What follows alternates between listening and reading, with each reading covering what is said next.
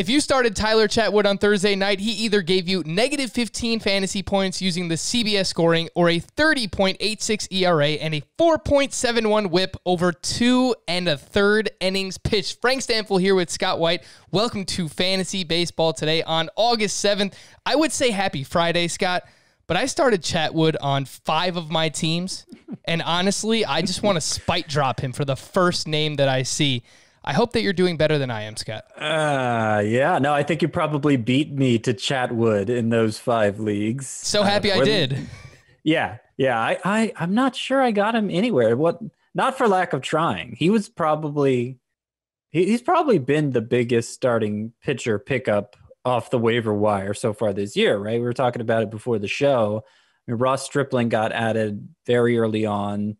Nate Pearson, when it was clear he was coming up, Zach Plesac had a big jump. But I think, starting ownership percentage to current, that is probably the biggest jump. It belongs to Chatwood. Yeah, I easily could have saved him for the oh my goodness gracious player of the night, and not for good reason, obviously, but he doesn't even deserve it. I mean, this was bad, Scott. 2 1/3, 11 hits, 8 earned runs, 0 walks, 4 strikeouts. I tweeted earlier, well, Tyler Chatwood was fun. Someone responded, well, at least he didn't walk anyone. Like, that was the biggest takeaway. At least he didn't walk anyone. You mentioned that he is going to be, that he was one of the most added starting pitchers so far this season. Will he be one of the most dropped by tomorrow? And should he be, Scott? He might be, just because fantasy players are a reactive bunch. I don't think he should be. If he's dropped in any of my leagues, I'll still find a way to add him. Like, it's obviously not an open and shut case whether Tyler Chatwood is good, but his first 2 starts were awesome, especially that second one against the Pirates, 20 swinging strikes, and really strong down the stretch last year. And whoever it was who tweeted you, they do have a point. I mean, the problem for Chatwood at the start of his Cubs career was way too many walks, and that seems like an issue he's whipped, but it didn't stop him from getting knocked around in this start. Everybody's entitled to a bad start, more than one bad start, really, over the course of the season. So, if Chatwood was the pitcher who inspired the most enthusiasm among waiver wire options to this point in the season, then I think it's premature to drop him. Another start like this, I think we're definitely at that point. But for now, I'm going to chalk this up as a fluke. And I might be reluctant to start him next week. Let me see if I can find who he's pitching against real quick. But I wouldn't want to necessarily serve him up to somebody else if it was just a fluke. And that's what's so rough about this, Scott, is that on paper, it was a pretty good matchup. I mean, going up against the Kansas City Royals in Kansas City, it's not a bad park to pitch in. Next week, he is scheduled to be in Cleveland against the Indians, which is kind of a run-of-the-mill start. I would say in most 12-team leagues, I'm probably not going to have Chatwood in the lineup. I've got to see what he does as a bounce back after this before I get him back in there. Sure. Speaking of being reactionary, Scott, I'm going to get us started here. Oh, my goodness gracious. Dylan Bundy. The way that people are talking about this guy on Twitter, you would think he's the greatest pitcher of all time. I mean, he was pretty damn good. 3rd career complete game on Thursday. He allowed 1 run on 4 hits with 10 strikeouts, 16 swinging strikes on 107 pitches. Once again, continued to use his fastball less. So less is good when it comes to the fastball because he averaged less than 90 miles per hour on his fastball today, and that continues to drop. But he opted for more changeups today, which I thought was interesting. He didn't go as slider heavy, and the changeup was pretty good. He had 4 whiffs on the change today. The slider looked great once again. The past 2 starts have been against the Mariners, so you got to keep that in mind. It's obviously a very good start, but I've moved him all the way up to my SP31, Scott. Am I crazy? No, I have him. Well, I adjusted it before this start, and I moved him up to 41. I could move him up a few more spots. Probably, I'd put him behind Stripling, who I have 35th. Matthew Boyd's in that same area. I'd probably go right around there, mid-30s for Bundy. I think that makes sense. He was I had him as a sleeper pick. I know I wasn't alone. It was really the change of scenery argument for a guy who never put it all together in Baltimore. There was a time Dylan Bundy was the top pitching prospect in all of baseball, and that breaking ball of his, the uh, what is it technically classified as? It's like, I don't know. It's a weird pitch. It's kind of a hybrid pitch. I think usually slider is how they classify it. Yep. But yeah, that's always been so good. And it was just small park in Baltimore, bad division, team with a poor track record with developing pitchers. He goes to this big ballpark, a good division for pitchers, and obviously a new set of eyes working with him, and seems to have changed his pitch mix a little. And like, he's dominating so far. So it's totally backed up the narrative to this point. I don't know how you can't feel encouraged by that. As you say, with the matchups, and of course, just the fact of 3 starts, not an open and shut case yet, but like, you could say that for all but like 20 starting pitchers in baseball, right? So, yeah, I don't think it's ridiculous to move him up to around 30, 35 rest of season. Yeah, I think it's a really good point that you bring up too, because I was redoing my rankings today. I was shuffling these things around, and it's really like, once you get past Stripling, Savale, Dinelson Lamet, that's like my 35, 36, 37 in starting pitcher ranks right now. Mm-hmm. James Paxton right after him, Matthew Boyd, Madison Bumgarner. I mean, you don't feel great about those names. So it's, it's really the top, the top 30, the top 35. And that's really what you were preaching, all season, all preseason long, Scott, that you wanted, 4 or 5 of your top 30 starting pitchers. Now, some of those names have shuffled around a little bit, but that's basically where we're at now. We've basically come full circle. One last note on Dylan Bundy. Alex Fast, who does great work with Pitcher List, tweeted this out today. His 41.1 CSW, which is called strikes plus whiff rate, leads all of baseball. So, again, it's just a great transformation for Dylan Bundy. Is there anything else you wanted to add there, Scott? Sounded like you wanted to get a word in. Looking at the way starting pitcher is breaking down right now, I may have undersold it a little, saying 20 pitchers that are open and shut cases, because it's really right around where I have Bundy, as I think you were pointing out. You get to that 30 to 35 range. So I go,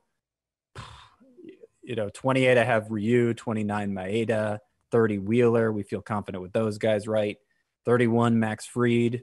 Feel really good about him. Dinelson Lamet, Kyle Hendricks. And then, so I have Kyle Hendricks 33rd, and then you get into Matthew Boyd, Ross Stripling, feeling pretty good, but, not totally sure where that's going to go. Julio Urias. And yeah, that seems like the right spot to slot Dylan Bundy. Yeah, so we're in agreement there. Scott, who was your, oh my goodness gracious, player of the night, a standout, whether it's positive or negative from Thursday? Oh, it's positive. I think the most added player from today should be Touki Toussaint. Touki Toussaint, a guy who was a pretty exciting pitching prospect at one point. The Braves had a slew of them. To this point, the only 2 who have broken through are Mike Soroka and Max Fried. But, they're overdue for having more breakouts among that crew. And Touki Toussaint showed some pretty clear signs of that tonight against the Blue Jays. He went 6 2/3 innings, 4 hits, 3 earned runs allowed, no walks, and 9 strikeouts. Those last 2 are, especially noteworthy. And really through 6 innings, he was just insane through 6 innings. I think he'd only given up 2 hits, 1 run. He had thrown 66 pitches and gotten 9 strikeouts through 6 innings. So he was just like pounding the zone. And like, if he's going to be that aggressive with hitters, that stuff is going to play, because that stuff is pretty ridiculous, especially the curveball. He got some traction as a minor leaguer for having this jaw-dropping, GIF-worthy curveball. And to this point as a major leaguer, it's like, okay, yeah, it looks pretty, but how effective is it going to be? His splitter had actually been his most effective pitch. The curveball was really working in this game, though. Of his 15 swinging strikes, 7 came on the curve, 5 came on the splitter. I mean, it looks like a good pitch itself. He has a great arsenal, and he just needs to have confidence in it. And like, this may have been a breakthrough for him. Obviously, he could go out next start and walk 3 batters in 3 2/3 innings and just never have a start like this again, but you have to seize the moment when it presents itself and just hope it's the start of something. And I think that's what you need to do with Tuki Toussaint. The biggest takeaway, and you hit on it, Scott, was the 9 strikeouts to 0 walks, because he is someone who has struggled mightily with command in his career and has really struggled with walks. So to see that ratio there, the 15 swinging strikes, he's also ditched his 2-seamers so far this season. He's using a 4-seam, a splitter, a curve, and a slider. So it could be addition by subtraction there. Something Chris has spoke about before is, if you don't have a great 2-seamer, you really just shouldn't throw it, because it's just not really a productive pitch across baseball. And it seems like so far that is what Tuki Toussaint has done this season. He is 13% rostered in CBSSports.com leagues, and he has SPARP eligibility too. So if you play in a points league, he has RP eligibility as of now. He actually doesn't have starting pitcher eligibility yet. So something to also keep in mind. Scott, I just got to ask the question. Would you drop Tyler Chatwood for Tuki Toussaint? I would not do that. But to help contextualize this, like I'd rather have Tuki Toussaint than Chris Bubich, who's somebody we've talked about a lot recently. I'd rather have him than... I can see it. The prospect pedigree is there for Tuki. I like Bubich quite a bit, though, too. Yeah. That one's close. I wouldn't drop like Plesac for him. I wouldn't drop like he's probably about on the same rung as Kikuchi for me. I'd rather have Kikuchi. I agree. But Tuki Toussaint would probably be right behind that in terms of priority. And Kikuchi's still widely available too. He's only like 35% rostered or something like that. So, if it comes down to that choice, that's where I am with Toussaint. But ideally, I'd like to make a spot for him. Tuki's next start is scheduled to come against the Yankees in Yankee Stadium next week. So I don't think, even if you add him, I don't think you're going to get him out there for that. But definitely worth a speculative add to see if this is for real, someone who has that type of prospect pedigree. Some news and notes from Thursday. George Springer exited the game against the Diamondbacks with a right wrist strain. His x-rays are negative, according to Dusty Baker, so that's good news. Let's see. It wouldn't surprise me if he gets a day off here and then returns back over the weekend, but let's see what happens with George Springer. Referring to Yordan Alvarez and Jose Urquidy, Dusty Baker said, quote, "The cavalry is a way off." Scott, what does that mean? Yeah, like from what I could tell, Yordan Alvarez just showed up at the minor league camp today and was taking batting practice and running for the first time. I don't know how that could be. I feel like we were led to believe otherwise. Wasn't he cleared for baseball activities like a week ago?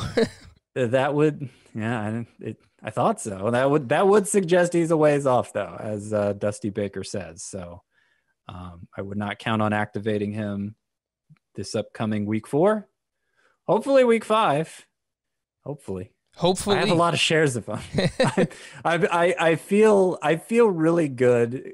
Like most of the leagues I have Yordan Alvarez, I'm doing great. So thankfully, I don't know how long I can keep it together without him though.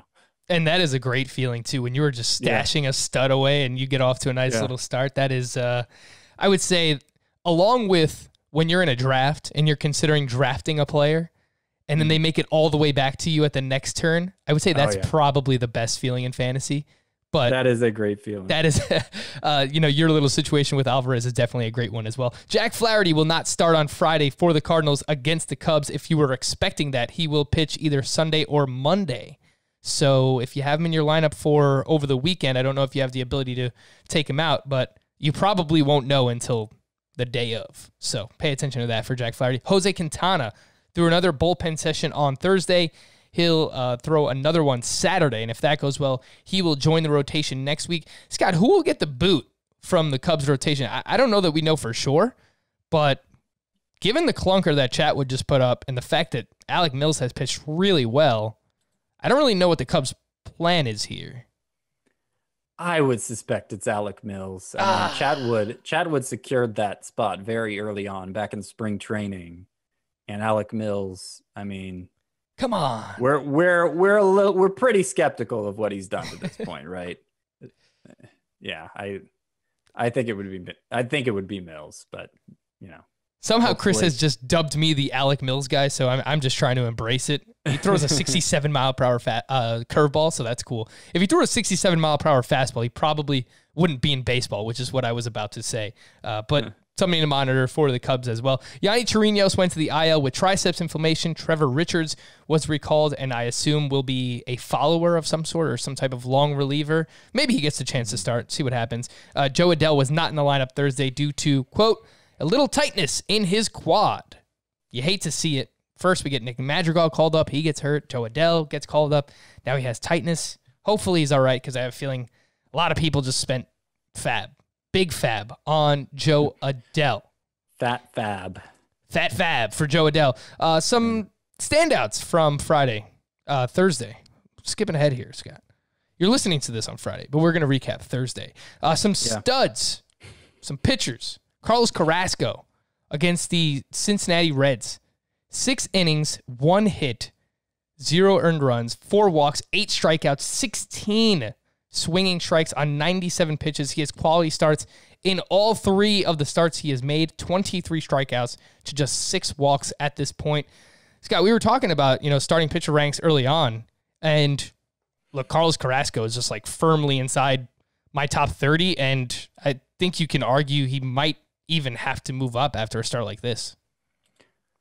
Carlos Carrasco has gone 6 innings in all 3 of his starts so far. If you'd asked me the chances of that coming into the season, particularly after the shutdown, the hurried ramp up, I would have given it virtually no chance that he would go 6 innings in all 3 of his first 3 starts.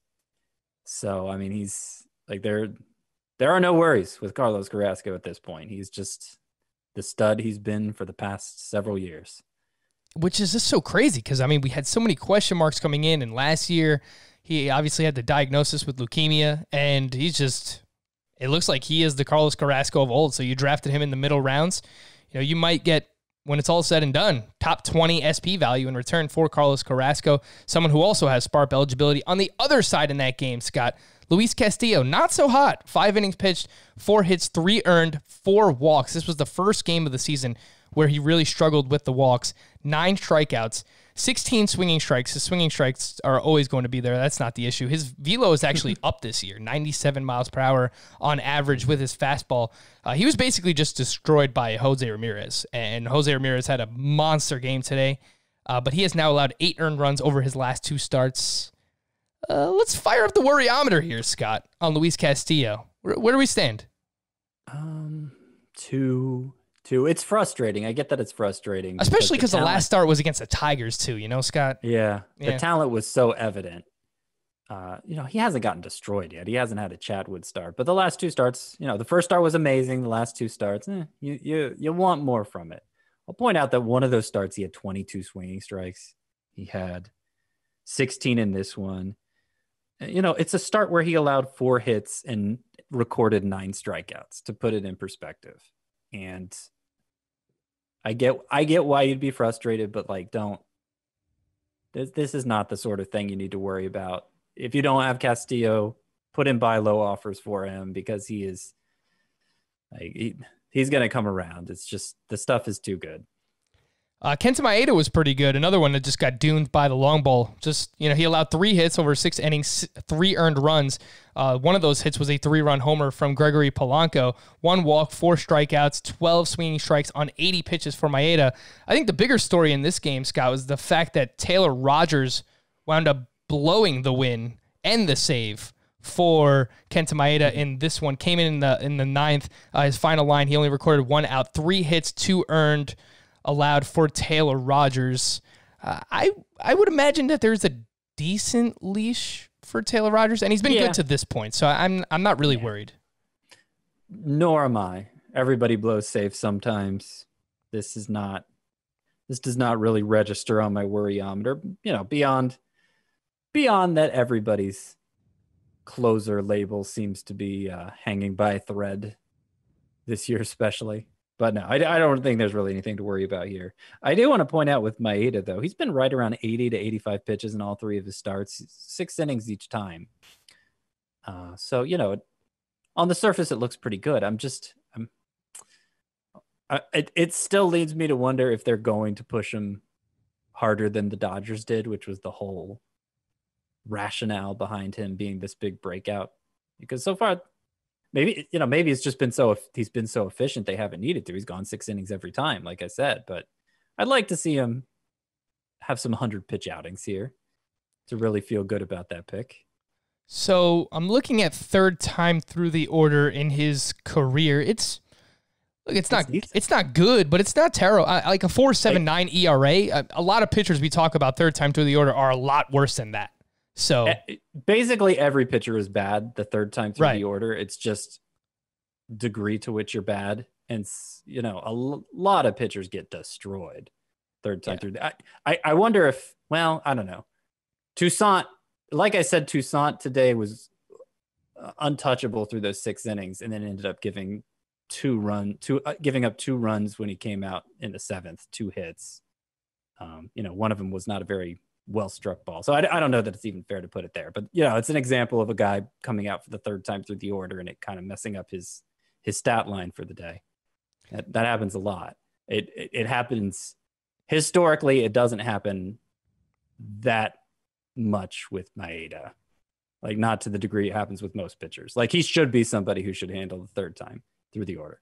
Yeah, it's weird that you're right that the Twins haven't really pushed him so far. I mean, maybe the Dodgers were onto something, but based on his numbers third time through, I mean, it doesn't seem like there's anything too evident there with Maeda. So that's something that we'll continue to track here regarding him. Zach Gallen, tough matchup again. Second tough matchup in a row. Last time out against the Dodgers, this time out against the Astros. 6 innings, 6 hits, 2 earned, 1 walk, 6 strikeouts. 9 swinging strikes on 92 pitches. Mind you, the Astros are a team that does not swing and miss all that much. He now has 15 strikeouts, just 2 walks over his last 2. Both of those were quality starts against the Astros and the Dodgers. If you had any concern after his first start where he walked 5 guys, I mean, you should not anymore. The problem, Scott, is that his next start comes in Colorado. Are you going to start Zach Gallen in that matchup? Probably. Yeah, he's of the caliber. I'd have to have some really good alternatives to think about sitting him. It makes me nervous, but usually I start studs at Colorado, and I think he's in the stud category for me. Would you? I probably will as right. I think you said it the right way. We both have him ranked inside of our top 25 starting pitchers now. So, it's just like hard to get away from a guy that's ranked that highly, right? Like the name that I was going to bring up was his counterpart today, Brandon Bialik, who 5 innings, 0 earned, 3 walks, 1 strikeout. So, I mean, not overpowering. He wasn't great. 10 swinging strikes on 82 pitches. He uses 5 different pitches. So he has my attention. His next start, I believe, is against the Giants, which is a very good matchup. Yes, it's against the Giants. So, you're not going to go as far as to start someone like Bialik just because he has a great matchup over someone like Gallen who's in Colorado, right? Right. Well, that's the thing. Like, there's nobody probably on the waiver wire that you'd pick up to start in place of Zach Gallen at Colorado. So that's why how many people have good enough bench options at starting pitcher that they could justify it. And maybe some in like 10-team leagues, but probably not that many. Yeah, I would agree. You know what? I was going to save it for later. Let's look at some of the 2-star pitchers for next week while we're talking about matchups for next week and see if we can find anyone that we potentially would use over someone like Zach Gallen who has a tough matchup. So, Scott, I know that you are either in the process or you have already written the pitching planner for week 4 for next week that starts on Monday, August 10th. Who are some 2-star pitchers that stand out to you at the top of the list there? Well, I think this is probably the 3rd week in a row we've talked about Adrian Hauser being a 2-star pitcher. So one of these weeks he'll get it. One of these weeks he will actually make 2 starts. And I imagine people are feeling pretty good about him now after the start he just had. He's creeping up toward 80%, being rostered in 80% of leagues. So not really picking up him. How do you feel about starting Lance McCullers with matchups against the Giants and the Mariners? Obviously, he was terrible last time out. It was the worst start of his career, you could argue. But he talked about it wasn't control issues. He said he he didn't feel, he said he felt good about the way he was throwing the ball, even though the results weren't good. And then he has these 2 great matchups coming up. It's really tempting. I have him in the startable range here in my 2-start pitcher rankings across all formats. I think you have to do it with those 2 matchups. I mean, it's a slam dunk, Scott. I understand he's struggled the past 2 starts, but if you're not going to start someone at home for 2 against San Francisco and Seattle, that pitcher is probably not worth owning. I mean, honestly, like the matchups are, outside of like the Tigers and I would put the Marlins on this list, but all of a sudden the Marlins are juggernauts, or maybe that's just because they're facing the Orioles pitching staff. But maybe these are, 2 of the 5 best pitching matchups in baseball right now, the Giants and the Mariners. So if I own McCullers, I would start McCullers over Gallen. Like if I was deciding between those 2, that is a move I would make. Yeah. I don't know if I agree with you there, but that's fine. That's fine. The first of the 2 start options, or the highest I have ranked here, he's widely available, that you might be able to pick up, is Randy Dobnak, who we talked about yesterday. Yeah. One of his 2 matchups is against the Royals, and it just seems like a low risk profile. Not a high upside profile, but low risk.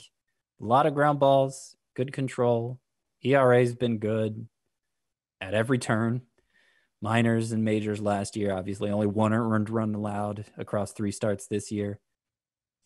I think it's time to give Randy Dobnak a shot in fantasy.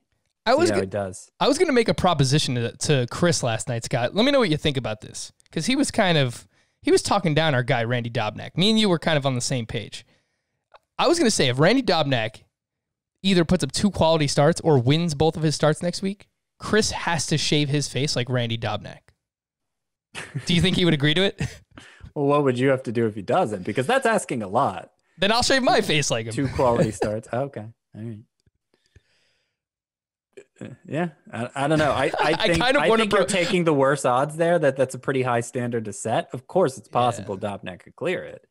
Yeah, no. I mean, the odds are definitely in Chris's favor. I mean, to win both or get 2 quality starts, we might have to alter it a little bit, but I want someone on this podcast to grow a Dobnak mustache. I don't know who it's going to be.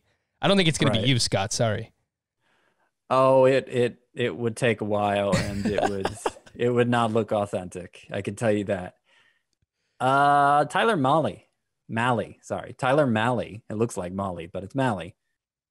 He's going against Kansas City and Pittsburgh this week. So I'm not high on him overall, but 2 matchups like that, I think you definitely have to call him a sleeper. That's probably it among those who would be widely available. Dustin May is in line for 2 starts this week. Still don't know when Alex Wood is coming back, but he's probably okay. I'd run Blake Snell out there with 2 starts at Boston, at Toronto. Not confident he'll go long enough in either start to get you a win, but he could get you 7 innings combined with a high strikeout total. I think it's worth it. Yeah, I agree. I like the Dobnak call. I like Malley. I mean, 2 really good matchups there. They're both at home, so a little more scary pitching in Great American Ballpark there. But those are 2 that I do like. Looking at some other names on this list, Garrett Richards at the Dodgers at Arizona. I mean, what do you do? I'm recommending it. Yeah? I'm recommending it. Okay. Actually, I think Arizona is a good matchup. Dodgers obviously isn't, but Arizona has not mustered much offensively so far this year. And, other than Ketel Marte, it's not like they have a bunch of stars there. I think it's an okay matchup. Kyle Gibson, we spoke about last night. One really good, one really bad. This is where you kind of get dicey with these 2-star pitchers, because you like the Seattle matchup, but in Colorado, it's one of those where I could see him getting a quality start. I could see him not getting out of the 2nd inning in the next one. And I've always been a Kyle Gibson apologist. Maybe his change of scenery is going to come through for him this year too, coming off a 9 strikeout effort last time. Because of the bipolar matchups there, I have him in the points league only range of 2-start pitchers. If that Colorado start ends up being a skunk, then you can withstand that a little more in a points league than ones where you're looking to protect DRA and WHIP. So that's where I put him. Daniel Ponce de Leon is in that same category too. You know what?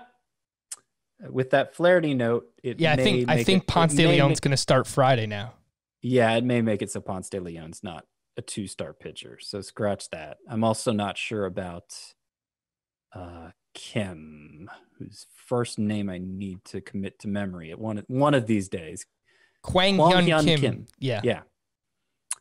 Who was the Cardinals closer, now moving to the starting rotation. I don't know how stretched out he'll be, but Pirates, White Sox, if he is in line for 2 starts, makes him pretty interesting. But yeah, I'm not sure exactly how the Cardinals rotation is going to play out because I was anticipating Flaherty starting Friday when I put together this list. So yeah, we'll have to check back on that on Sunday. Scott, I have a few more names here that I'm just going to throw your way with the matchups, and you tell me what you think, whether or not you're going to start these guys or not. Josh Lindblom, who on Thursday, 5 innings, 2 runs, 7 strikeouts against the White Sox with 12 swinging strikes. He is supposed to be going up against the Twins and at the Cubs. Not great matchups. Not great matchups. I have him in the no thanks category. Kind of an interesting start today. Obviously, White Sox have been at times an easy matchup. I think it's just a high variance matchup. The White Sox, a lot of strikeouts, but a lot of thunder in that lineup too. And Lindblom's an interesting pitcher. The time he spent in Korea put up good numbers, obviously good control, has 6 pitches that he actually uses. So I could see Lindblom becoming relevant at some point, but I'm not ready to buy into him yet, especially with those matchups. Sean Newcomb at Philly and at Miami. You like the Miami start at Philly? And Newcomb's he's in really the good. no thanks category for me too. I would assume the rest of like Rick Porcello, Alex Cobb, Martin Perez, Trevor Williams, Eliezer Hernandez are probably all in that same range, right? Is there anyone there that you like? Cobb is kind of interesting. He's pitched well so far. I mean, the matchups are not great at Philly versus Washington. Right. Yeah. If he had great matchups, and I could say the same for Lindblom. If either of them had great matchups this week, I could get behind them as like a head-to-head points sleeper.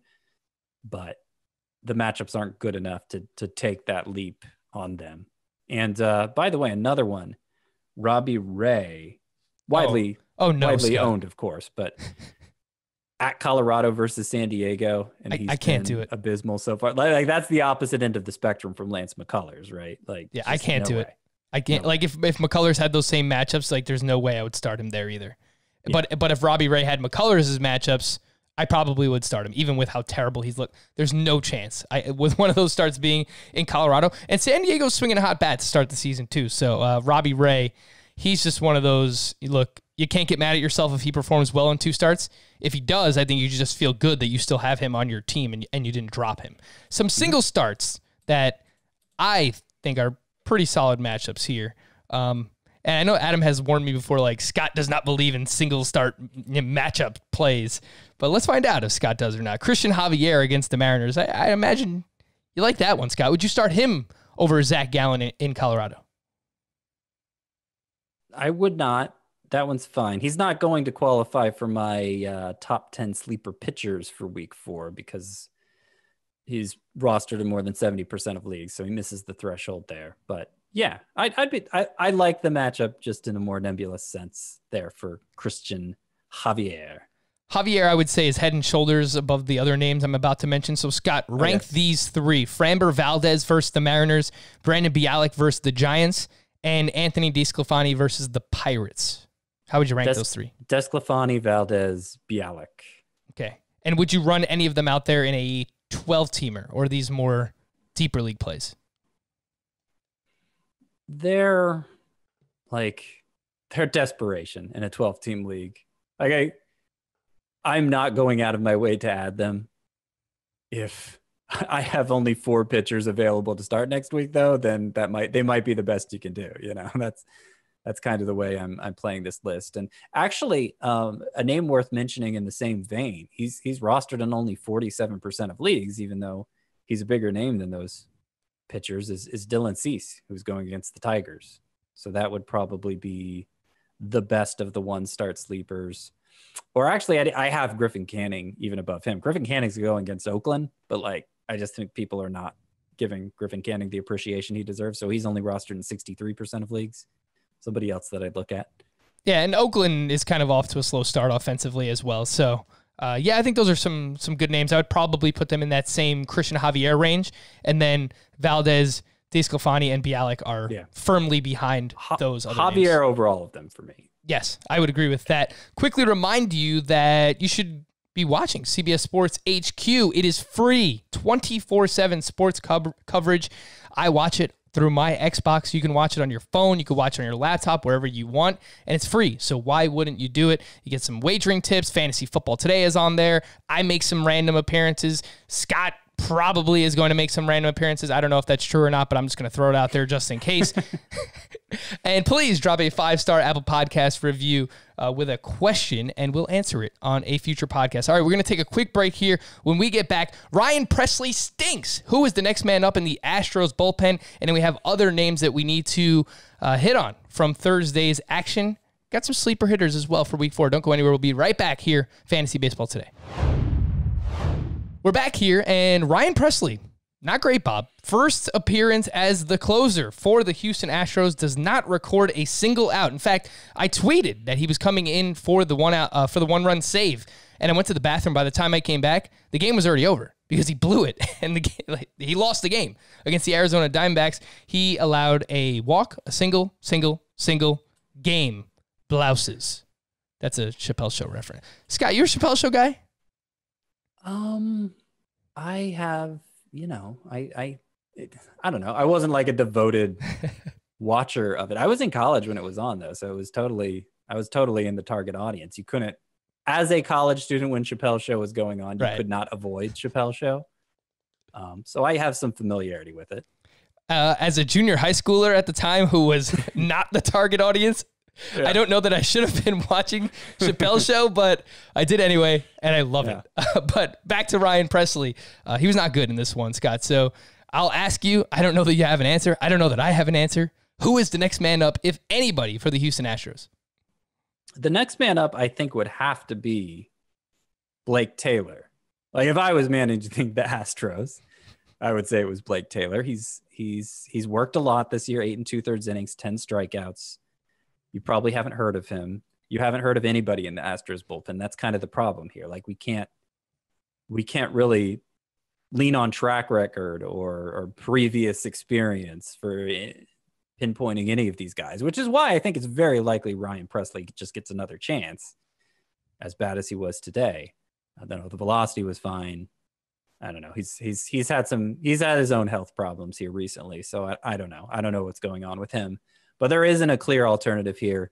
I think the only non-rookie in their bullpen right now is Josh James, who was just demoted from the rotation for walking everybody. So obviously he's not going to close. I would guess Blake Taylor is the guy, but it'd be a pretty deep league where I'm stashing him. And Blake Taylor is a lefty, so that's something that I will also point out. Doesn't have great minor league numbers, but last year in the minors, he was good, a 2.16 ERA with a 1.10 whip. The name that I was looking at, and I'm probably going to put a few bids in tonight in some deeper roto leagues, is Andre Scrub, who pitched 4 outs before Ryan Pressly came in. So he pitched an inning and a third, came in the 7th, and also pitched the 8th inning. He's got a cutter curveball combo. He was a reliever in the minors. He converted 10 saves there, 221 strikeouts, and 192 innings pitched in the minors, but also someone who struggles mightily with walks. So you can... He's already gotten a save this season. So yeah. Scrub, insert joke here, whatever you want to like. I don't want no scrubs, personally. But you want to take a shot? Scrub, Blake Taylor. I don't think that it's going to be Josh James for anyone out there who is speculating on that. Scott, I do want to touch on a few more pitching performances from Thursday. Nate Pearson against your Braves. 5 innings pitched, 2 hits, 3 earned, 3 walks, 5 strikeouts. He did allow a 2-run homer to Freddie Freeman, 9 swinging strikes on 79 pitches. He didn't really struggle with walks much in the minors. He now has 5 walks through his first 2 starts. What was your take? If you're a Nate Pearson owner, I mean, what is your takeaway from the start? Do you feel more optimistic? Where are you settling here on Pearson? I'm I'm probably a little underwhelmed at this point, which isn't totally fair, but he was awfully hyped. He's given up 5 hits in 10 innings so far. So, that's obviously very good. The strikeouts, the swinging strikes, I wish they were both higher for the amount of hype he's gotten, for as good as the stuff looks. Thought it was interesting that second career start and basically there wasn't much Twitter chatter for Nate Pearson. Yeah. Touki Toussaint was upstaging him in that game, but there's no reason to panic or to consider dropping Pearson. In fact, I'd still be fine starting him, but I'm a little underwhelmed, I guess, just relative to the hype. His next start is against the Marlins next week, Juggernaut, as we've mentioned. I love that one. I love the matchup, so I think that should be a good one for Nate Pearson. Scott, would you consider dropping Jordan Montgomery, a clunker, on Thursday against the Phillies, 5 earned over 4 innings, and Mike Minor, who went up against the A's? He has not been good. 5 earned in 5 innings pitched in this start, and he got destroyed by the Giants his last time out. So Montgomery and Minor, are you all right dropping either, any, both? How do you feel about those two? I think they're both droppable if the right opportunity presents itself. I didn't come in with a great deal of confidence in Minor, and after a good first start, 2 bad starts, velocity's down, and he had like a mid-4s xFIP last year. So it's not feeling great about him. I still prefer him to Montgomery, but I don't know. It's too early really to form a judgment on Montgomery, whose first start was good. Second one, obviously today, not. I'm curious what's going on with his pitch selection, because he was very reliant on his curveball as a rookie, and it turned out to be a pretty good pitch mix for him, and he's throwing a changeup a lot more now. So I'm not sure where that's going to go. Jordan Montgomery almost feels like a blank slate to me, but interesting enough that ideally you'd hold on to him, not undroppable if you can. Some hitter notes, some studs. Mention Jose Ramirez, 3 for 4, 2 homers, a triple, 4 RBI, and 4 runs scored for J-Ram. It seems like he is fully back. He's performing like a first rounder right now. Not really running so far, but Scott, something I've noticed early on the season, a lot of people who we were expecting to run has not been running. Like Trey Turner is not running. Mondesi, you can't steal first base. He's not running very much. Neither is Jose Ramirez. Is there anything that you've noticed about these guys not running early on? There was some concern. Just, do teams run as much in the postseason? And if they're going to treat this short season more like the postseason, would it make them hesitant to run? And I don't have real data. I don't know if that's anything more than conjecture in the first place. But there are players who've been running a lot, of course. I don't think there's a widespread issue happening there. My read on it right now, only 2 weeks in, is like stolen bases tend to come in bunches for everybody. It's not this was kind of why I was concerned about drafting. If a guy wasn't a total like mass steals guy, being able to count on him for any amount of stolen bases in such a short season, just because it's a sporadic output over the course of the season, that category. It's not like a player's stealing a base every 5 games with consistency, So that's I don't know. I don't really have any conclusions about that. Trey Turner has 0 steals through 9 games. He's been caught stealing twice. He's batting .206. He's got a .214 BABIP. Something I've noticed... They missed a lot of games because they were scheduled to play the Marlins, right? Yeah. Or maybe the Phillies. I'm not sure which. Maybe both. I don't know. His fly ball rate is a career high 41% right now, so I think that might be contributing to his low BABIP. He's got to get back to... Look, there's some guys we want to raise the launch angle. Trey Turner is not one of those. Trey Turner, we want line drives, we want ground balls, we want him to get on first base and obviously be in a position to steal. So maybe he's kind of felt like he's had to shoulder the load and he's been swinging a little bit more for the fences earlier on, but something to pay attention to with his batted ball profile with Trey Turner. Some other hitters, Christian Yelich. I listened to yesterday's podcast. Some dum-dum was like, worried about Christian Yelich. I don't know who it was, but he had a home run and he had 4 walks on Thursday. 4 walks in a game with 2 runs scored. So Christian Yelich probably shouldn't worry about that guy. Gary Sanchez hit his first homer tonight, and of course, in doing so, he struck out 2 other times as well. You like to see the home run, though. Scott, I got to ask you, what do we do with these 2 guys? Because we keep getting a lot of questions. You were the Marcus Semien guy coming in. 0 for 4, batting 179. Any takeaways with Semien? Would you consider benching him for next week before he, starts to come around? Because right now he's really just sinking whoever's starting him. As somebody who has a lot of Marcus Semien, that's not really an option for me. And he has struck out a lot. That's concerning. It's still such a small sample size that I'm not ready to radically change my views on him because things could pick up very quickly. And it's kind of this philosophical debate we've been having in a 60-game season. Do you have to move on from players quicker than you would in a 162 game season? And in theory, it makes sense. Obviously, you can't accept bad production for as long and still be able to turn your season around. But it's just not really the way things work. Like if you're confident a player is still good, tomorrow could always be the day he turns it around. So if you picked up Dansby Swanson or something and you want a shortstop that you feel pretty confident in otherwise, and you want to swap him out for a week and see how it goes, like I can't blame you, but I don't think it makes sense to advise every Marcus Semien owner to bench Marcus Semien now. Willie Calhoun went 0 for 5 on Thursday, and he's batting 0.43 to start the season. And for some reason, he's batting right in the middle of the lineup. I think that they're using it to help him gain confidence, but ultimately it is not working. I really think that he might have some lingering effects here of getting hit in the face, and he's not playing against left-handed pitching because apparently that's something that they're worried about, Scott. Does he need to be owned in any 12-team leagues, even in roto leagues that start 5 outfielders? Yeah. Oh, yeah. I mean, I would not drop him in a 5 outfielder league. He was dropped in a 15-team 5 outfielder league that I play in, Scott. Somebody dropped him? Yeah.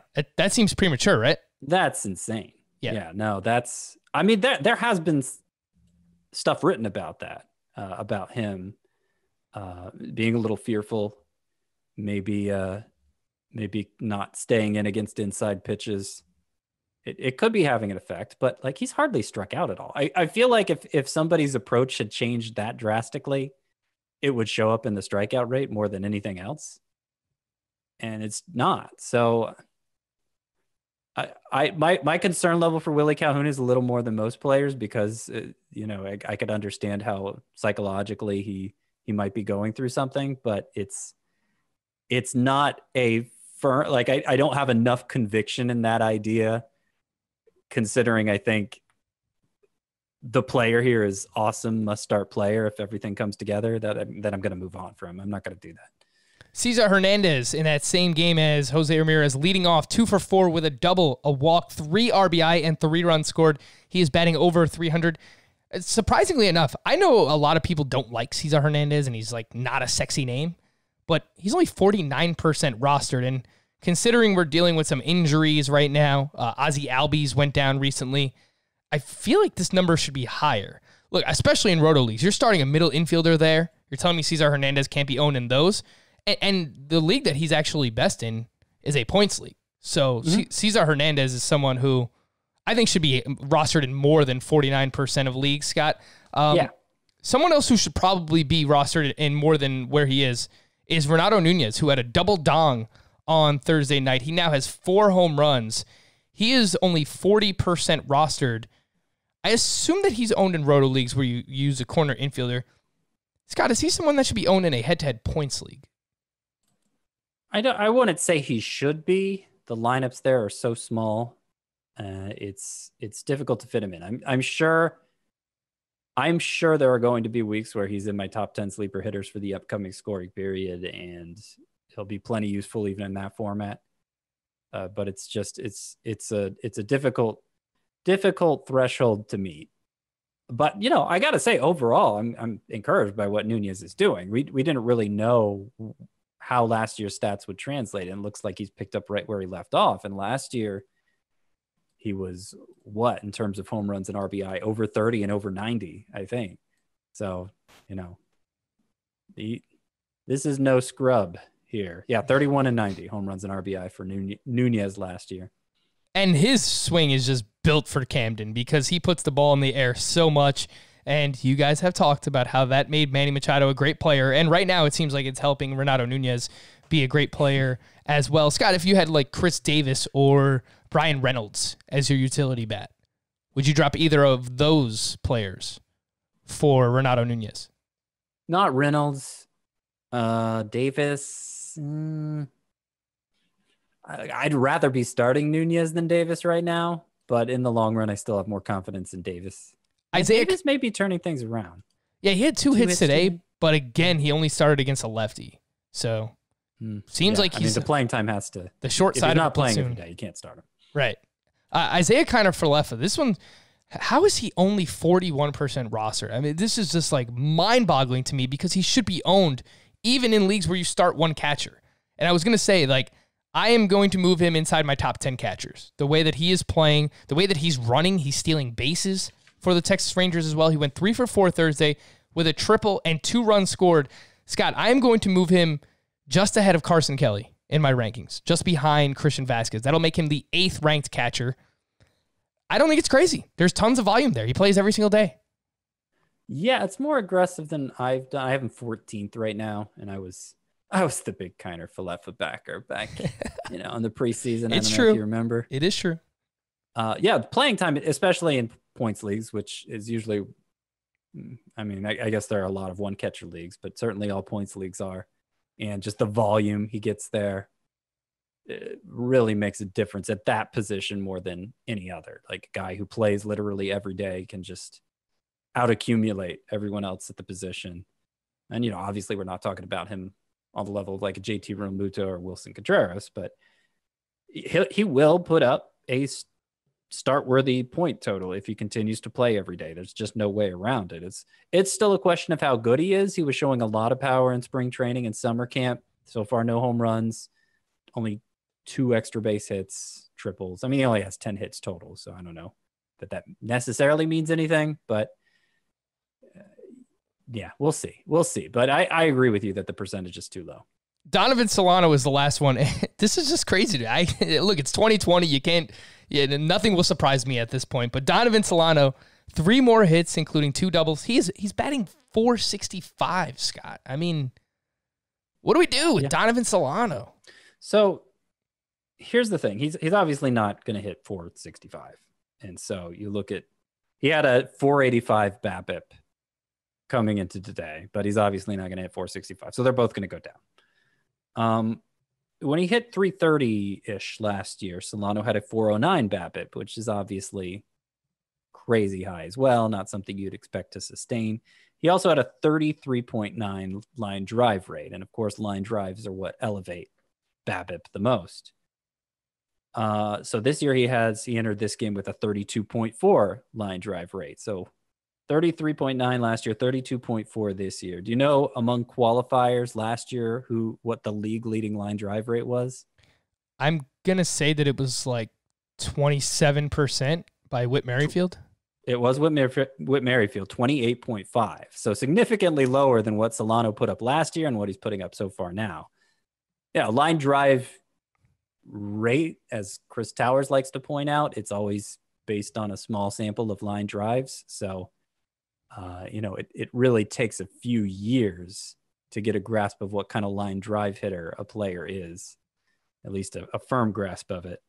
But, if I guess my point is, if that is true for Solano with the line drives, then he's as well equipped for an outrageous BABIP as any player. And, maybe he will be somebody who competes for a batting title this year. Probably not with a lot of power. He does have 6 doubles, but not home run type power. He'll be low. I feel pretty confident saying Solano will be like low end useful, like a good injury fill in type. Yeah, just not somebody you're ever going to shy too far away from, even if he's on and off the waiver wire all year. Yeah, I mean, he's kind of like Luis Ariz, like what we were expecting out of Luis Ariz. And he's, like, it's not a good lineup, but he's batting in the middle of the Giants lineup. So there are going to be some RBI opportunities there as well. So, all right, Donovan Solano. I mean, definitely, like, look, if you need a middle infielder, you need batting average help, he's someone that you can add right now, especially while he's hot and hitting as many line drives as he is. Some deeper league names that I just wanted to bring up quickly. Anderson Tejada made his big league debut for the Rangers on Thursday, 2 for 4 with a home run, 3 RBI, and a stolen base. He hadn't played a single game above high A ball entering today's game. I'm not like particularly interested, but AL only, I guess. Remember the name. Matt Kemp has started 5 of the last 6 games for the Rockies. He was batting 5th on Thursday. He went 1 for 2 with a walk. Nick Markakis, walk-off homer tonight. 14% rostered. Scott, should that be higher, Nick Markakis? Probably not. Yeah, I'm curious how the Braves are going to make their lineup here in the near future. Adam Duvall, I think, has started against righties on back-to-back days. Matt Adams is out, of course. They may be shying away from Ender and Ciarte, which, is maybe not the greatest thing in fantasy because I think he has 3 steals already in Ciarte. But I don't know. There's some moving parts there, and none of them are so high end that you should be watching it that closely, I guess.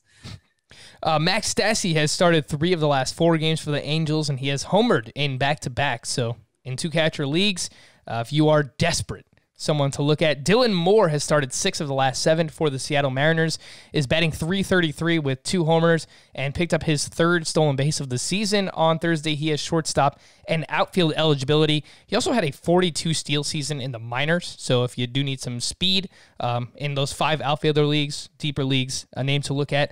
And Nick Heath, speaking of speed, he started for the Royals on Thursday. He went 1 for 4 with a walk, stole his 2nd base. Scott, he had 60 steals in the minors last year. Nick Heath, he also strikes out like an absurd amount of the time, but the speed is real for Nick Heath. If you are really desperate, really desperate. Gerard Dyson, right? Gerard Dyson 2.0, right? Yeah, he stole 2. Gerard Dyson stole 2 bases today. So did Monty Harrison. So just a whole bunch of steals across baseball. Good for Monty Harrison. Yeah. Full disclosure, I had not heard of Nick Heath until right now. So thank you for educating me on Nick Heath. Yeah, no problem. In any of those deeper leagues, Scott, if you need any speed, I was your guy who helped you out with Nick Heath. Speaking of hitters, Scott, who are some sleepers that you like coming up this upcoming week? Week 4, I believe. Might be week 3 for some people, but the week that starts on August 10th. Some sleeper hitters. Matt Kemp, who you just mentioned, has been starting a lot lately. This is the Rockies' first week that will be spent fully at Coors Field. So Kemp, I think, is a good play. Ryan McMahon, not as sure about Daniel Murphy because he might be in and out of the lineup more than Kemp at this point. But, good week for Rockies. I haven't put this list in order yet, so bear with me. Kyle Tucker, particularly since he's been playing against lefties and his minor league numbers are good against lefties. I'd feel okay about running him out there. Howie Kendrick, who's rostered in less than 50% of the leagues and is back in the lineup after he missed, I think, 5 games with an injury. The Nationals have the second best matchups of any team. So he seems like a must for this week. He might be number 1 on the list, actually, once I organize it better. Will Myers, I think he's a good play this week. Let me look at their matchups. Their matchups are middle of the road, but he's still only 64% rostered, Myers. So he's a good play every week, Scott. Yeah. I mean, maybe certainly in 5 outfielder leagues he should be, but I guess he's probably rostered in all of those already. Really deep here. I'm fascinated by what Todd Frazier is doing. He hit his 2nd home run today. And You know, his slash line right now is 289, 372, 553. Been playing every day for the Rangers, who they have good matchups this week. He's only 8% rostered, so out there everywhere. He has 3 multi-hit games in a row. Yeah. And he's batting right in the middle of that lineup. Doesn't seem to be selling out for power as much, which is a good thing because he was just getting crushed with BABIP in recent years. And it started to turn around last year. He just dealt with injuries and stuff, so never had a chance to really stick in fantasy. But I think he's somebody you could look into. It's not a super exciting group, to be honest. We're to the point now where most of the exciting hitters are rostered in too many leagues for me to call them a sleeper for the upcoming week. So the Diamondbacks have a series in Colorado, so Cole Calhoun might be somebody you look into. And he's been batting second, so right at the top of the order for Cole Calhoun. Christian Walker, certainly, if you're in a shallower league where he's not somebody you could pick up very much, but he might be a good play this week. A couple teams have 8 games, actually.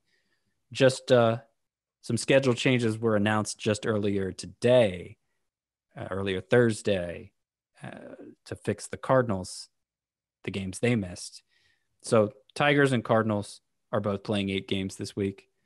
I don't know who you'd consider there. Maybe Jacoby Jones. He hasn't done as much recently, I don't think. Jonathan Scope, if you were desperate for a second baseman or a middle infielder. He hasn't been terrible. Yeah. Maybe Colton Wong. Colton Wong's done nothing so far, but I think that'll change eventually. Cardinals have missed a lot of time, so I'm giving him a pass for now. Tyler O'Neill in 5 outfielder leagues, too. Off to a solid start. That's true. I'm going to add him to this list. All righty, Scott. That'll do it, man. Any big plans for the weekend? Watch some Chappelle Show? No big plans for me. I am a boring mid-30s dad. What about you? You're young. You're swinging. Oh my God! I'm gonna be, I'm gonna be crutching around, man. I've got this bum ankle right now. I messed up my ankle playing basketball, so I'm on crutches right now. So not really a whole lot for me going on. I'm probably just gonna sit home and watch a bunch of Dragon Ball Z. That's cool. That's my weekend. I'm glad we had this conversation. We are superstars. We are superstars. That's right. He is Scott. I am Frank. Thank you all for listening and watching Fantasy Baseball today on our YouTube channel. Have a great week. Have a great weekend. We'll be back again on Monday. Bye-bye.